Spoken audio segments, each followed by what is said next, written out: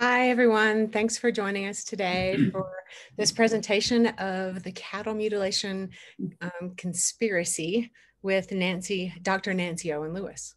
I'm Melanie McWhorter. I'm the development coordinator at Historic Santa Fe Foundation, not joining you from our offices today. I'm joining you from my home where I work remotely as well. Historic Santa Fe Foundation is located in Santa Fe, New Mexico on Canyon Road, 545 Canyon Road. The offices, Sala and the garden are now open Monday through Friday. And our hours are 9 a.m. to 5 p.m. And we currently, as the governor has mandated, but we're currently requiring masks indoors, but you're also welcome to come enjoy the garden too. You can find out more about us at historicsantafe.org. And we're working on our schedule for salon talks for the rest of the year. We're a member-based organization, and many of the salon talks and other events are free for members. They're $10 for the drop-in rate. And we also have an annual garden party and members meeting that's coming up on September 23rd in the afternoon after our board meeting. So if you're a member, you are welcome to contact me and potentially join that meeting. We're getting really full for that meeting right now. So we're hosting our artist in residence, Paul Baxendale, at the October exhibition in our sala in HSFF's El Zaguan. The exhibitions are usually open for a month, and we usually open exhibitions on the first Friday. If you want to find out about our events, you're welcome to go to historicsantafe.org and sign up for our email list there. And of course, if you have any issues, just contact me, Melanie, at historicsantafe.org. So you may have noticed, if you have not participated in one of our Zoom events before, that you're joining without video and audio. We request that you post questions in the chat box, and there's also a Q&A. Some people do it in either of those spaces. And I'll read those out to Nancy during the talk. And so we'll try to get as many as possible, all of them if we can.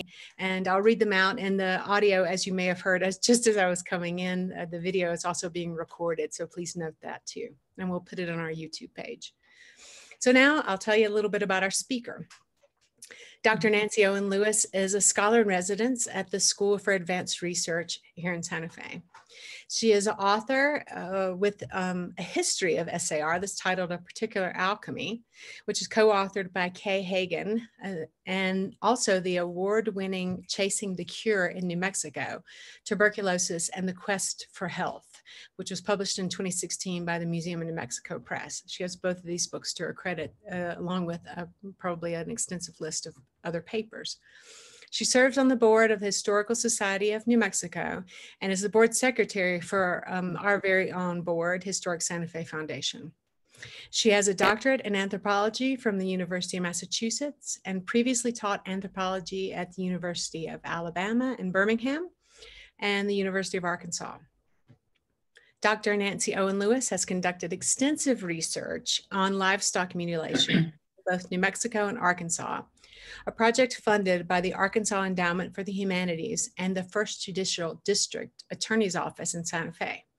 She has prepared reports and articles on this topic. Nancy is one of my favorite speakers, as she's heard me gush about her plenty of times before, and we are in for a macabre yet delightful presentation today. So help me welcome, well, quietly, maybe your applause at home, Dr. Nancy Owen Lewis. Thanks for joining us, Nancy. Well, thank you, Melanie. I had originally hoped to do this talk in person because I have a cattle mutilation t-shirt. I have a cattle mutilation cup. So I was prepared for the occasion, but in the interest in safety, I think this is the best way to go. This is a project that has had a profound impact on me. I've collected a lot of data, I've written articles, but I never wrote my proposed book. But it really changed my perceptions about a lot of things. And this topic ultimately brought me to Santa Fe. I was teaching anthropology at the University of Arkansas at the time. And then following the conclusion of the project in 1981, I was hired by the district attorney's office, the same here in Santa Fe, the same office that sponsored Operation Animal Mutilation. And I came on as director of witness security for the prison riot trials. But what I want to share with you is what I discovered during my 3-year involvement with this topic. So basically, this is my story. During the early 1970s, a disturbing phenomenon spread across rural America, baffling law enforcement and alarming ranchers. Someone was killing and mutilating their cattle, and within the next few years, incidents were reported in more than 15 states, including New Mexico. As the episodes escalated, cattle mutilations received top billing in the press. Stigmata, a mutilation newsletter, was published several times a year to keep readers informed of the latest developments in the mute scene. Articles appeared in national magazines and books were written about the topic. By the end of the decade, thousands of cattle had been allegedly killed and mutilated, but no one had been charged with the crime. As reports accumulated, a pattern emerged that suggested a deliberate act by a skilled perpetrator. Referred to as a, quote, classic mutilation, such incidents were characterized by the surgical removal of the animal's eye, sexual organs, rectum, or other parts.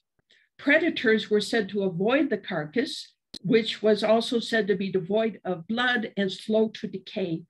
There were said to be no signs of a struggle or tracks at the scene, but sightings of strange helicopters and UFOs engendered speculation.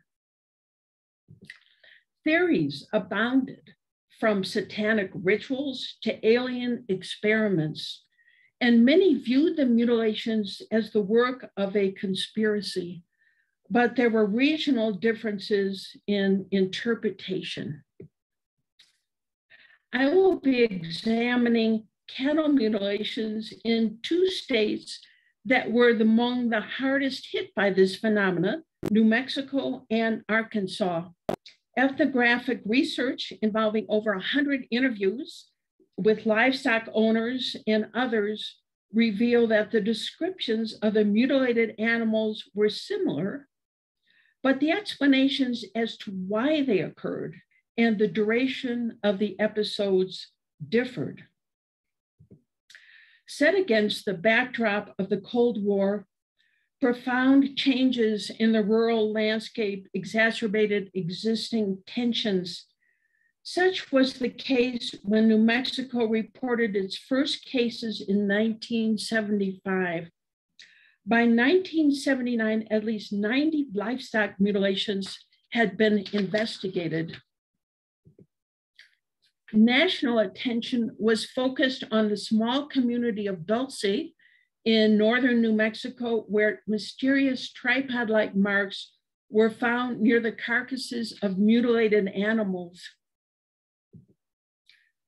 That these animals had been dropped by some type of aircraft was indicated by the fact that several had bruises thought to be made by straps used to lift the animal off the ground.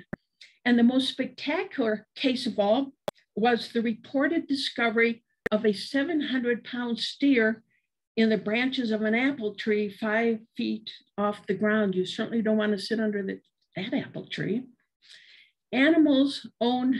All of these animals were owned by longtime rancher Manuel Gomez.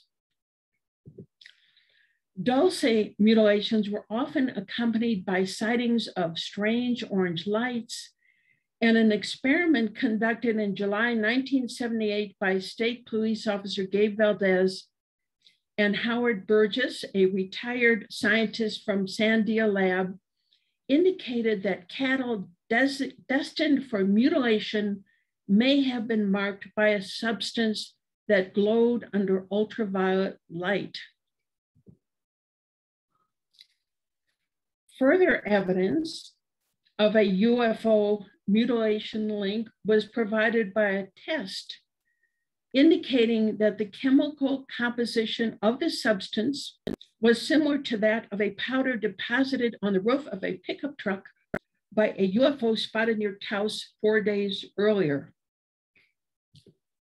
And then there was the tombstone in a small family cemetery in Dulce, which was said to mysteriously glow at night.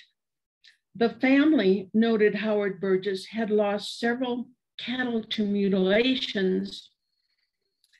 And in an article titled Close Encounter at the Old Corral, published in True UFOs and Outer Space Quarterly in 1979, he speculated that the stone might have been a navigational marker for UFOs and that had been splashed with some substance to enable it to glow in the dark. Evidence for how these animals were subdued was provided by the discovery of chloropromazine in the carcass of a mutilated bull. Articles appeared in local newspapers suggesting that mutilations might be part of a program of biological experimentation by aliens, the government, or perhaps a joint venture. The 1947 Roswell incident was brought to mind. A link was also made to the 1967 gas buggy experiment conducted by the US Atomic Energy Commission, which detonated an underground nuclear explosion at Gas Buggy, 25 miles southwest of Dulce, to extract natural gas beneath the San Juan Basin. Concerned about radioactive contamination, some postulated that the mutilations were the result of secret testing by the government using black helicopters under the shroud of night, scooping up cows, excising samples, and returning the cows back to the field. Some traced livestock mutilations back to the highly publicized episode of Snippy, an Appaloosa horse found mysteriously dead and mutilated in her pasture September 9th, 1967 in nearby San Luis Valley, Colorado. Numerous UFO sightings had been reported in the area, which the owners thought had something to do with the untimely demise of Snippy. A rather belated necropsy found absolutely nothing in the brain or stomach cavity. And after this, hundreds of livestock mutilations would be reported in Colorado, an episode which peaked in 1975. Then in 1979, the mutilation project the mutilation problem had reached critical proportions. And on April 20th, Senator Harrison Schmitt and U.S. Attorney Ari Thompson decided to conduct a nationwide hearing in Albuquerque on the issue. As Senator Schmitt told the audience, quote, "In the last 5 years, and probably longer, in at least 15 states, animals have been killed and systematically mutilated for no apparent purpose by persons unknown. One of the most extraordinary facts of this problem is that the group or groups responsible for the mutilation killings have shown almost unprecedented discipline because there have been no leaks or informants to assist the state and local law enforcement officers in their investigative efforts." 4 days later, the district attorney's office in Santa Fe announced it had been awarded a $44,000 grant from the Law Enforcement Assistance Administration to conduct a year-long investigation. Kenneth M. Rommel, retired FBI agent was hired to lead the project.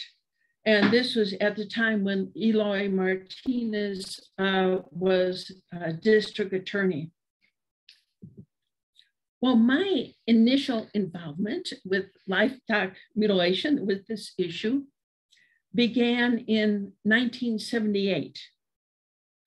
And at this time, I was teaching anthropology at the University of Arkansas in Fayetteville when the chief of police of nearby Bentonville phoned the anthropology department. Chief Moody, who had recently taken a class in forensic anthropology, needed help with a problem that was absolutely wreaking havoc. 4 cattle and a horse had been discovered dead and mutilated in Benton County, and strange altars had also been discovered. And he asked, could there be a link between this? Well, the biological anthropologist who received this inquiry actually forwarded it to me because I was teaching anthropology of the religion at the time. And so I just provided some general information about animal sacrifice. And I mentioned that if it were a satanic cult, that May 1st was considered a propitious day for ritual, according to Anton LaVey's Satanic Bible. I mean, these are things that we were talking about in class, modern cults. And I didn't think much about this until I saw the headlines a few weeks later in the newspaper, which read, Arkansas anthropologist predicts next cattle mutilations. 2 had been found on May 1st. And when I got home from the university later that afternoon, I discovered a mobile TV unit had pulled into the driveway. When I got in the house, the New York Times was on the phone. They wanted to interview me.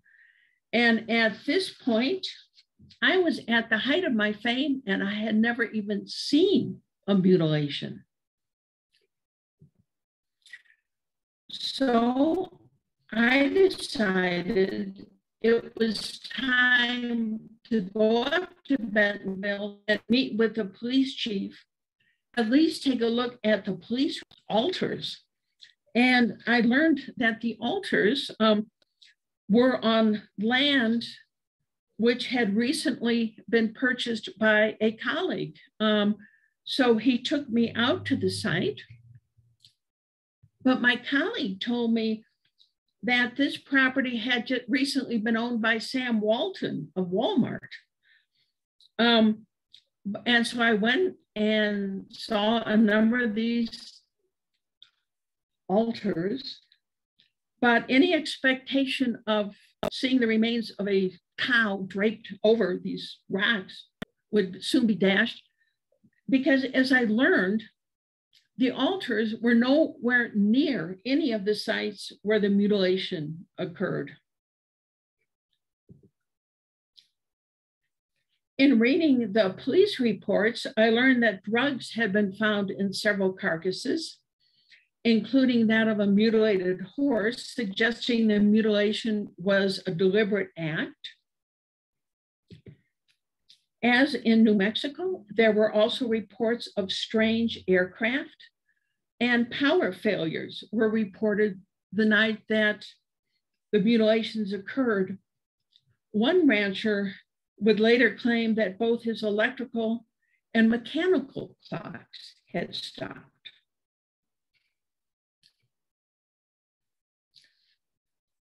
That animals were deliberately selected was suggested by the fact that the left eye was removed in females, the right eye in males.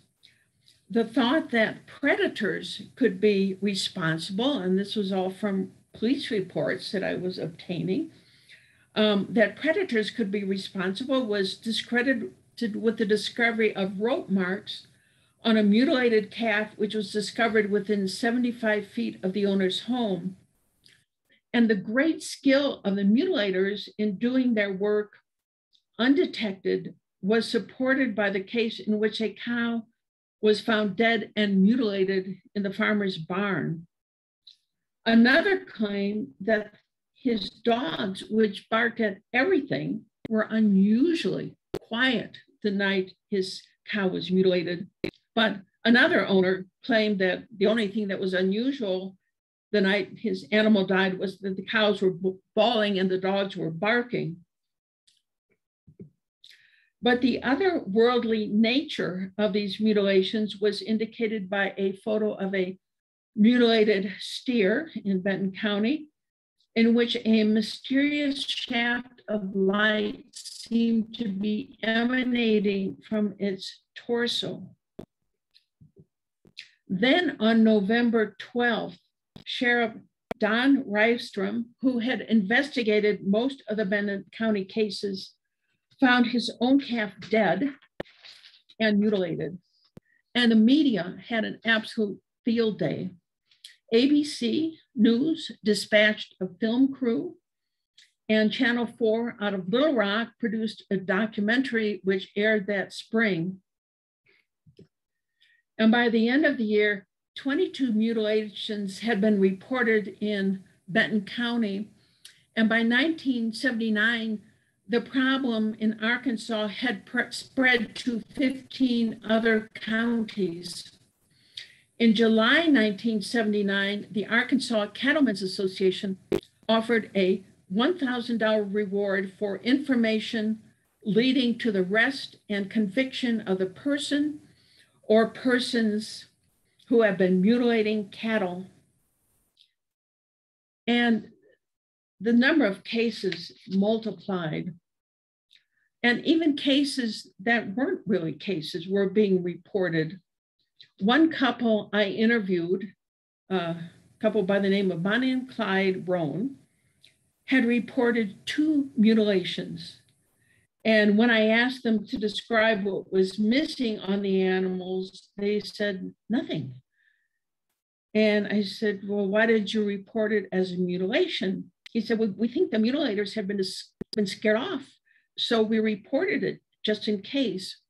But what was happening? The fear was intense in these areas, and ranchers began arming themselves and patrolling their fields at night.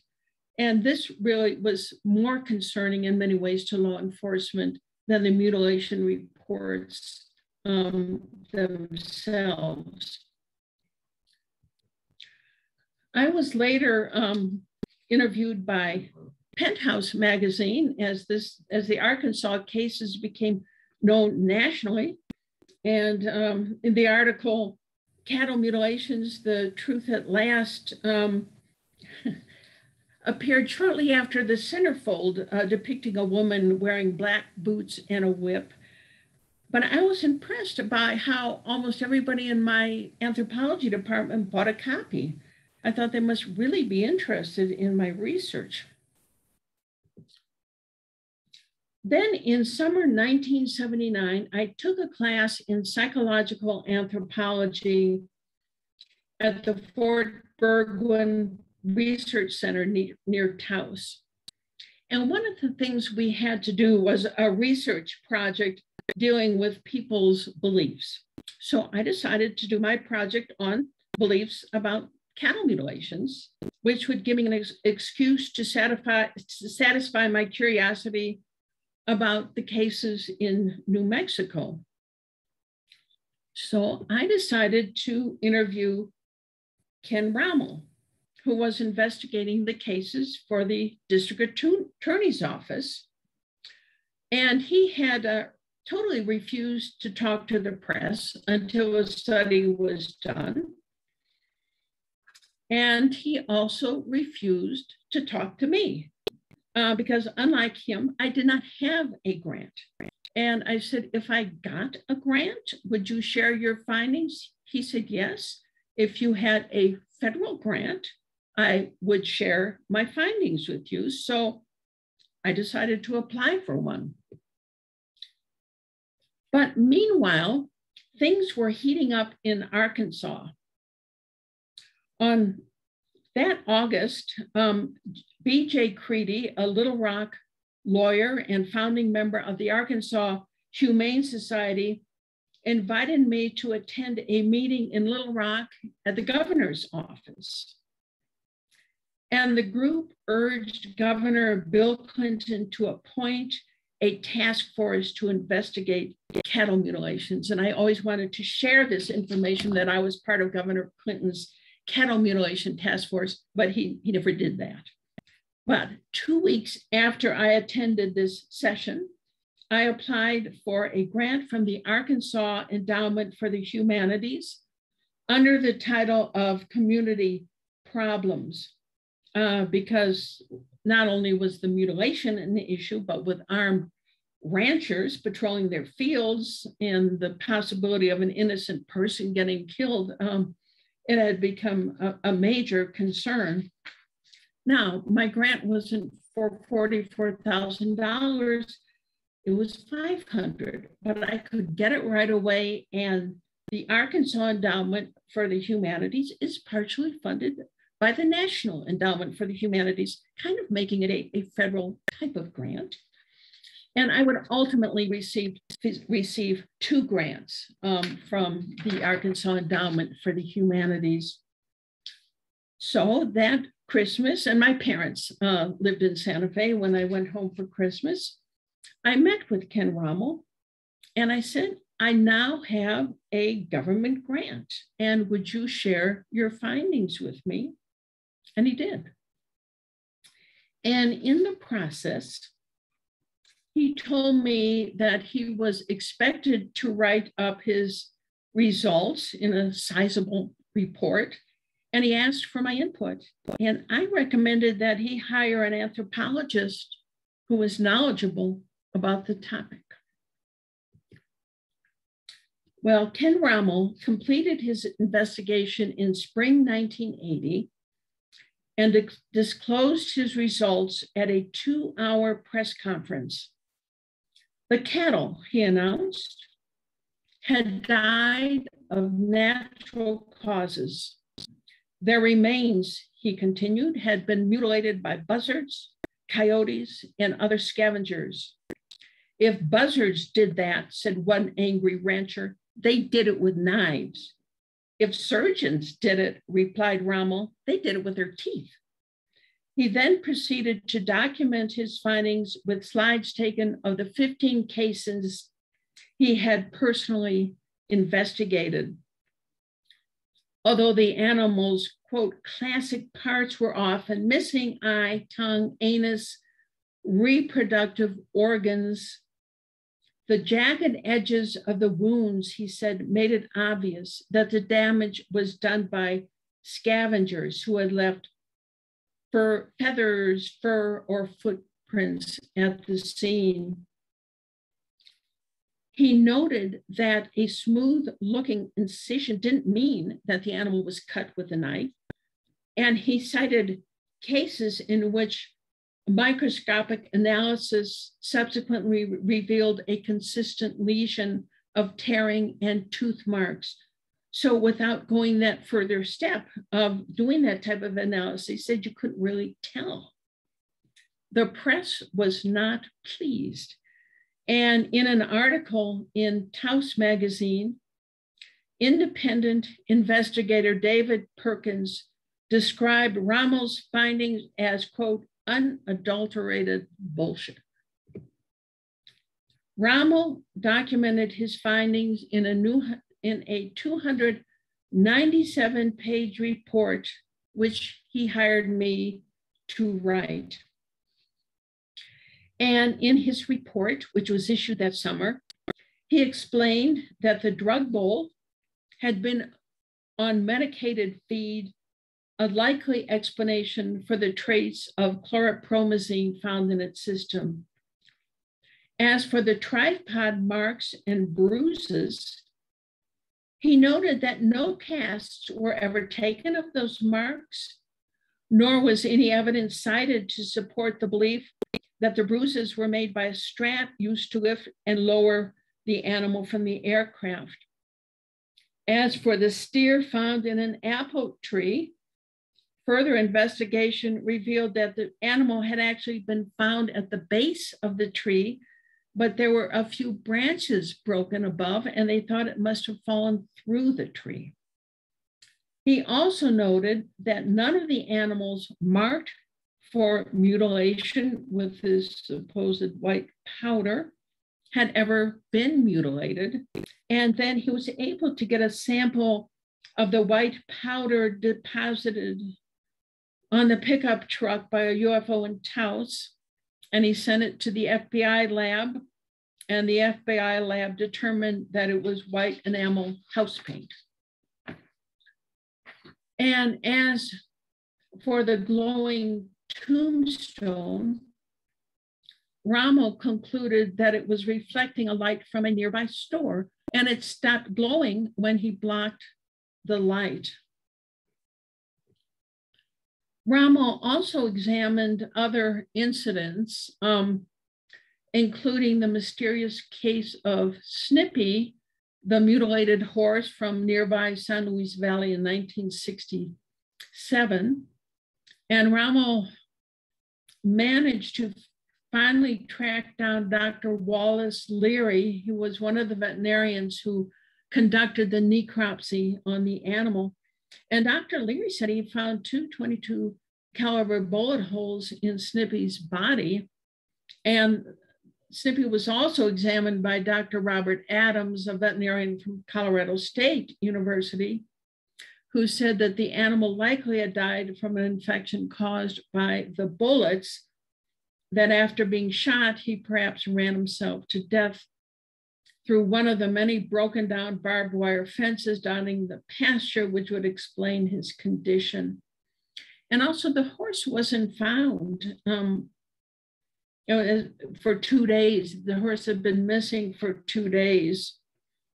The vets also claimed that bacteria, birds, coyotes were responsible for the absence of organs in the abdominal cavity, but a necropsy wasn't actually performed on the animal until almost a month after its demise. So shortly after Rommel issued his report, two, quote, last classic mutilations were reported in New Mexico, both of which were investigated by Officer Gabe Valdez. And the owner of one animal, this is quote, the owner of one animal thinks it's kind of fishy that once Rommel's investigation ended, the mutilations start up again. And this was a report in the Albuquerque Journal. But during the months that followed, the number of cases declined sharply, and the panic that once gripped the state had ended. And one reason I wanted to write the report, because I had access to all of his information, pages and pages of police reports and plus reports from other states. So meanwhile, back in Arkansas, I conducted my own research. And I examined cases in about 10 different counties, conducted over 100 formal interviews, including 65 with livestock owners, as well as veterinarians, the media. I actually interviewed one reputed witch. What my study was about, I wanted to know what the people that thought themselves, what the ranchers thought, what was their interpretation, and what was their relationship with their animals, and who were these people. And originally I thought, if they're thinking this is due to devil worshipers, are these people that just moved into this area? Are they newcomers? I found the opposite to be the case. I discovered that almost all of the ranchers who reported these incidents were longtime residents of Arkansas, many of whose ancestors had settled there in the mid-1800s, bringing with them a fundamental Protestantism. In fact, one man I interviewed water witched using the Bible. And I actually had an opportunity to try it, and I was able to locate his underground well. Many expressed concern about the changes brought about all the newcomers moving into the area. And although the altars were located miles from the nearest mutilation sites, most people seem to blame the mutilations on cults, devil worshippers, or even the devil themselves. And in the same breath, ranchers told me, we never had anything like this happen around here before all those outsiders moved in. You know, and not necessarily blaming them, but it created an unstable environment. It was like something they hadn't experienced before. I mean, you had developers coming in, buying up large tracts of land, and retirement communities springing up in sleepy villages like Bella Vista. The creation of nearby Beaver Lake destroyed several traditional communities where some of these people said, I was born in a community, it's now under Beaver Lake. And it attracted numerous people to the area, and resort communities sprung up around its shores. And as one elderly farmer lamented, we no longer know our neighbors. They come from every state in the United States. They're here today, gone tomorrow. You can't depend on them. I also interviewed folklorist Vance Randolph, author of Ozark Magic and Folklore, who pointed out that strange or disturbing occurrences are still interpreted as witchcraft or works of the devil, which may explain why the cult or the devil worshiper theory remained popular in Arkansas. So I began checking out these beliefs that I had heard. And I interviewed the veterinarians who had performed necropsies, for example. And I discovered that the succinylcholine found in a mutilated horse had likely been injected by the owner to subdue the animal, because according to the veterinarian, the owner had been in process of castrating the animal when it died. It was a child's pet. And one of the beliefs was the animals were devoid of blood, and the veterinarian said, oh no, the animal was full of blood inside. So that was that particular case. There were other drugs discovered. Santonin found in a mutilated calf, although a wormer no longer in the market, was still used and could have been used in this particular case as well. Then there was the belief that the left eye was removed in females and the right in males. That wasn't true. I kept a catalog of what parts were missing. And it was always the up eye, whether it was male or female. As for the mutilated cow in the farmer's barn, and I interviewed all of the ranchers, certainly in Benton County and number of other counties as well. Anyway, the mutilated cow found in the farmer's barn, the problem was the cow had actually never been mutilated. The owner told me that the cow had been sick and he had moved it to the barn where it had died of blackleg. And around the same time, he discovered the mutilated carcass of a yearling bull. And for some reason, the investigating officer photographed both animals. As for the rope marks on the dead calf, the owner told me that the boy who exercises his horses had discovered the dead calf and dragged it up to the house. And he forgot to tell the owner until several days later, but by that time, the sheriff's office had already investigated the incident. And as for the mysterious ray of light emanating from the mutilated steer, I actually talked to the police photographer who took the photo, and he said, oh, it's just a static spark. It doesn't really mean anything. So what was going on? Who were killing and mutilating the cattle? Shortly after I received my first grant, an experiment was conducted in Washington County, which is actually where I was living near the university. And on September 4th, 1979, rancher Jack Perry donated a sick calf, which was dying anyway, but he humanely killed the animal. And then the carcass was monitored by the sheriff's deputy for over 30 hours. They hid in the bush, and they had reports like at 10:05, we see a bird approach. This time here comes a skunk. But anyway, by the time they completed their vigil, the animal resembled the mutilations they had investigated.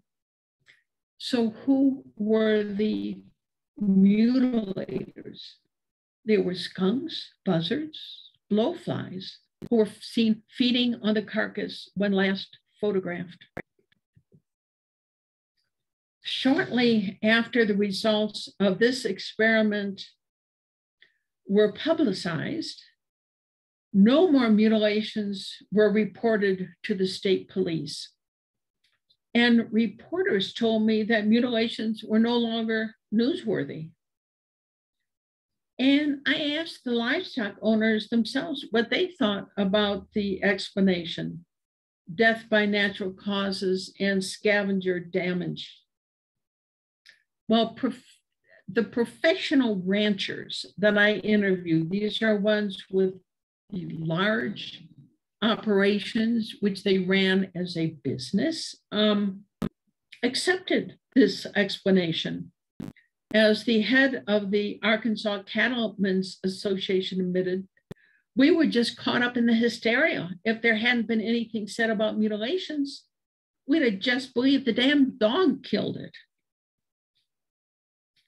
Then in April 1981, I interviewed Dr. Norman Gray, because I now have expanded to other counties in Arkansas. And he was a veterinarian from Morrilton, Arkansas. And he told me that the, quote, mysterious cattle deaths he had examined were due to blackleg. And he told me of one case where an owner, I guess, was in the process of moving. He had neglected his herd for some time, and a number of his animals had died. And he said it was a way he could save face by claiming mutilation and perhaps insurance compensation.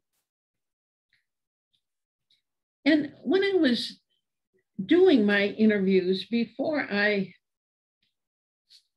began, I went to the animal science department at the University of Arkansas to get some tips on types of questions I could ask to gain some kind of indication of what type of cattle raising operation the owner had, whether it was professional, whether it was more of an avocation. And they gave me some questions I could ask. And they said, if it's a professional operation, they will have breeding seasons for the bull. But if you have a rancher where the bull runs with a herd, you can guarantee that's more of a hobby or more of a part-time avocation. At least that's what they said. And I did discover that. And so when I asked that question, another question I asked is if they named their animals. If their cows, if their bull ran with the herd, they generally named their animals. And I'm not saying they abused these animals or mistreated them or mismanagement. It was just a different scale of operation. And if an owner named the animal, the mutilated cow was that Rosie, or it was Bessie's calf. they seem to be more likely to believe in mutilations as otherworldly or occult. And as several of them said, we treat our animals like people. And one woman said they're like part of the family. And I didn't get that with like the head of the Cattlemen's Association, where they ran hundreds of head of cattle. It was a different operation. And most of these owners, were just did cattle part-time. They almost all of them had other jobs. And so they had just a few head, and there were small spreads of cattle. So I asked people, why did the mutilation stop? Or did they? Well, most people would be afraid to report a mutilation now, said one rancher. They'd be afraid the authorities would laugh at them. But others had a different interpretation. As one elderly man explained, they moved on to other places. It was getting too hot for them here. Although the cattle mutilation panic has long since ended, occasionally the newspaper will print a small report, but it's no longer making the headlines. It's generally no longer front page news. But it has certainly made it into our popular culture, such as this ad that appeared later in Better Homes and Gardens. Upon his retirement, Officer Gabe Valdez, who investigated the Dulce cases and who I interviewed as well as part of my own research, became an investigator for the National Institute for Discovery Science. Valdez died in 2011, and 2 years later, his son Greg published Dulce Base, The Truth and Evidence from the Case Files of Gabe Valdez. Ken Rommel died the following year in 2012, and his obituary cites, quote, his decisive and controversial official report on cattle mutilations as one of his crowning achievements. Two very different points of view. Although cattle mutilations are not reported very often today, a network of independent investigators dissatisfied with Rommel's conclusions continue to search for answers. And as for Arkansas, things are quiet. For as folklorist Vance Randolph predicted back in 1947, instantly the devil vanished in a cloud of stinking smoke. Thank you.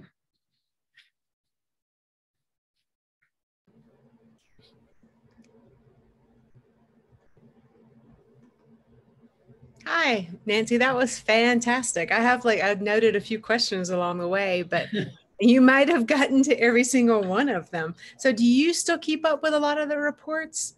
I do. I go through periods. There was a period when I first was hired at SER, and I got all my data transcribed. I kept up with it. I went and read about conspiracy theories because I was going to write a book, which I didn't. I was working full time, but I do keep up with reports when the topic interests me. But it certainly never rose to the level it did during the height of the phenomena in Arkansas and New Mexico. They're little articles. Yeah. Do you still consider a book, or do you think that's kind of past now? I still have all the interviews. I got a lot of stuff. Yeah. Maybe I can give it to someone. Yeah, I like how you kind of snaked yourself into it. It would make a great topic for sure. The people were so interesting that I talked to. Yeah, I think I was saying I like how you snaked yourself into a job too, where you said, "Oh, maybe you should have an," when you are wanting to write Rommel's report for him, so you ended up writing the 200-page report. I did. I wrote that. I've never written so much in my life. I wrote 297 pages in 1 month. And then after that, the district attorney's office hired me to analyze the data from the prison riot prosecution. So I worked into the job, although that wasn't my intention at the time. Yeah. Well, I mean, if anyone wants to post any questions in the chat box, there's none of them popping up just yet. And let me see if I have something else, because then I can take up a couple minutes of your time if there's something that I want to be nosy about. So do you kind of agree with some of the decisions about, because it's interesting that they conducted an experiment with one animal to find out what had happened to how many animals, how many reportings? There were 9-day reports in New Mexico, more or less, that were investigated, and about 100 in Arkansas. They were investigated by, reported to the authorities. Yeah, but there was only one. That is interesting. That one case really changed people's opinions. But also the Rommel report, even though there was a lot of backlash to it, it really died down right after that. There were a few cases reported, but it was kind of over. Yeah, well, you don't hear quite as much about satanic cults as you did back then, too. No. And one interesting case, when I was interviewing, this Dr. Norman Gray, the veterinarian in Morrilton County, who had examined a lot of these mutilated cows, and he said, "Oh, they just died of blackleg. This is just ridiculous. There's nothing mysterious about what happened there." But anyway, when I was talking to him, he got a phone call, and he said, "I've got to take this phone call. It's long distance, but why don't you take a look at this while I'm on the phone, and then I'll get back to you." And he handed me this large plaster cast of this 18-inch long cast. And anyway, when he came back, he said, "What do you think?" And I said, is this a footprint? Is this Bigfoot? Is this a cast of Bigfoot? And he said, "Yes." He said, "A friend of mine had been out hunting turkeys, and he discovered tracks, and he spotted a black hairy creature, and he became frightened, ran back to town. He contacted me, and I went out to the site, made plaster casts. I took photos, and they were published in Alien Animals." And then he stopped. He said, "Oh my gosh, I'm no different than these people reporting cattle mutilations." So, well, it kind of threads in. We did get a couple of questions. It kind of threads into Robin Meller's question here. That's, what insights does this give you about the proliferation of conspiracy theories today? And she's oh my goodness, this absolutely. This is how conspiracy theory really looked during the Cold War and before the age of the internet. I mean, before the cattle mutilations, became so prominent, there's always been conspiracy theories, and I think maybe the United States is a good place for these to be generated. But plowing through the literature early on, conspiracy was relegated more to the fringe. Then with cattle mutilations, it became more front and center. And cattle mutilations weren't the only thing. Now, with the internet and QAnon and all that, we're awash with them, and with a lot more consequences. Absolutely has a relevance today.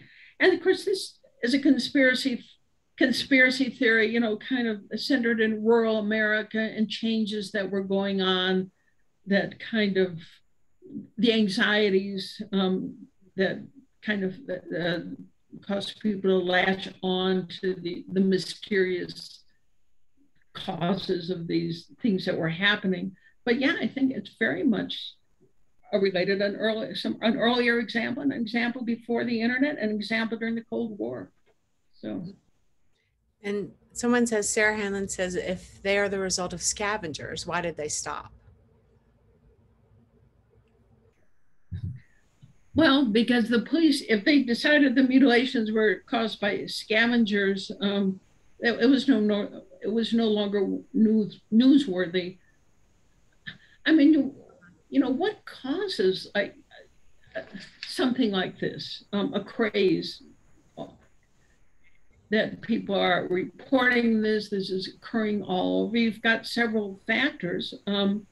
One is you have the media carrying stories, and two, you have, in this particular case, law enforcement validating that there's something odd.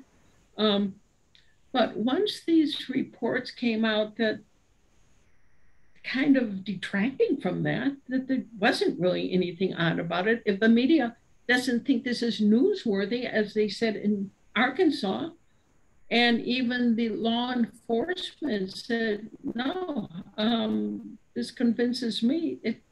The reports dried up.